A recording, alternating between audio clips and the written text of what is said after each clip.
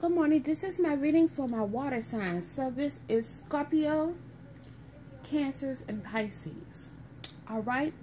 The first card you have is the Tower card. Damn.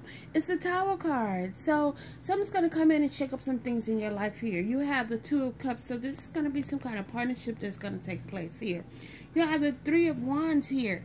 So you're looking on for better things here. You have options.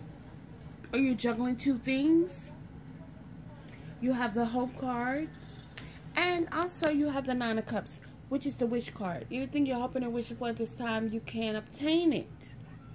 You have the Fool card. The Fool card talks about either you taking chances and going out on a limb, and even though you don't know the outcome, you just go for it. Or you could be dealing with a tricky individual here. Somebody who is going to be a fool when they come into your life.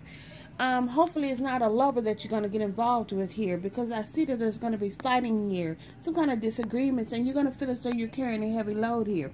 Now you have the Devil card, so this talks about temptation. You could be tempted by a person, places, or things. Be careful. Something that you're not going to have the strength to deal with this situation. And then you have the Magician, person who makes things look one way when actually out there not that way at all. Or either you could be manifesting some things, but that's not what I'm seeing in this reading. And you have the Five of Cups, and it's feeling as though you've lost some things. This is for water signs.